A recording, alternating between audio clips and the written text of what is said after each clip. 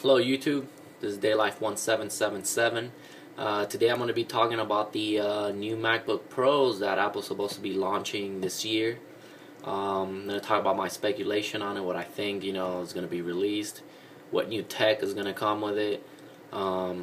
So far what I've been reading is that the new MacBook Pros will have a 2880 by 1800 resolution, pretty much a Retina display on a MacBook Pro. It would make sense if Apple did, start releasing all their products with Retina displays. I think there is a high chance that the new MacBook Pro lineup will have a Retina display. It would make sense. They'd be in the new competition with all these new high-res displays that are coming out. If the new MacBook Pros do come out with this resolution, that's pretty much double the resolution of the MacBook Pros that we have right now, because the MacBook Pros that we have right now are 1440 by 900. So, and that screen looks really good too. I also think that the new MacBook Pros will probably head towards the MacBook Air area. It's gonna be a lot thinner maybe. Apple might ditch the old design of the MacBook Pros and just head towards the Air. I don't think they would be ditching the CD drive. A lot of people still use CD drives for for music or installing games or whatever.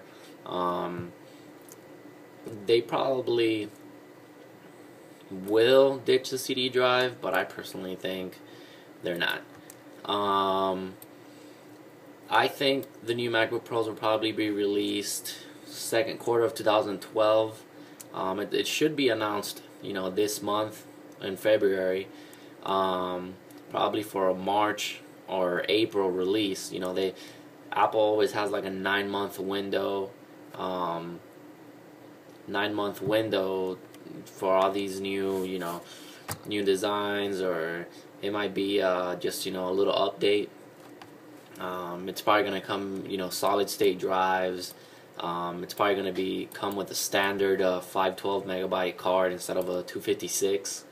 They got to step up their game pretty much, because now with all these new laptops that they were shown in CES that are as thin as a MacBook Air, they got 512 video cards, 1 gig video cards. They got solid state drives, i7 processors. So these MacBook Pros are probably going to be pretty awesome. Anybody debating on whether or not to get a MacBook Pro now or wait till the new ones, me personally, I would wait to get the new ones, because you don't want to spend $1,700 $1,800 and then 3 months later you get a huge upgrade with the new MacBook Pros for the same price. Just wait it out. If you waited this long to get a MacBook Pro, it's not going to hurt you to wait 2 months the most, or 3. Apple's going to be launching the iPad 3, which is going to head that same direction with a better display from what we've been hearing, better cameras, so I'd say wait, and just wait to get that good stuff. That's pretty much it, guys. Hope you guys enjoyed the video. This video is pretty short, and I'll probably be making more videos updating on the new MacBook Pro tech if they release anything new. Thank you. Thanks for watching, guys. Hope you guys enjoyed the video. Subscribe. Thanks.